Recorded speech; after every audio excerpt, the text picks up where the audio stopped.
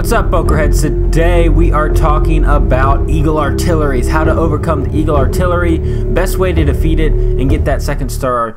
And here we go. We are using the Draglaw Loon strategy, and this is a very tough base. Look at this, maxed out base. We got Eagle Artillery, got the Grand Warden 11 maxed units, defensive structures. So we're going to lightning over there. The reason being, I thought I'd take out that wizard tower, but I didn't because of the new upgrade. It's at too many hit points for taking it out with 2 lightning. So bringing in the Hound on this one. The reason being, I thought I need the Hound over here because it would distract from some of the that queen and such. Now the funnel is actually going pretty well. It's very difficult to funnel with dragons.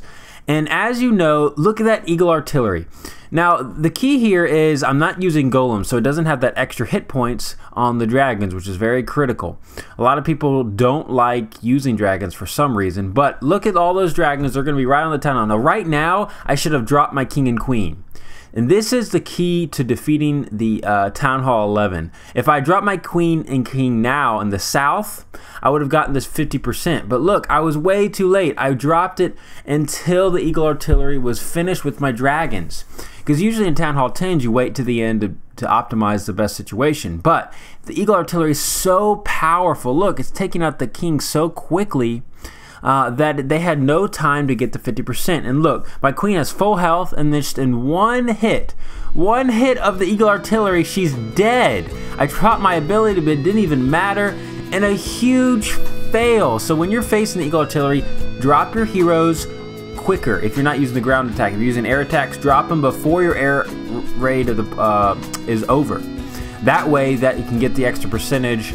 Big fail on my part. I did learn something though, and I wanted to share that with you because hopefully that'll help you out when you're using air attacks.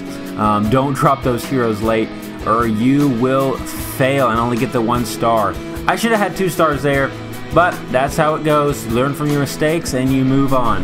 Anyways, thanks again for watching. I really appreciate it. Please subscribe, please share, and as always, we will see you next time. Halo.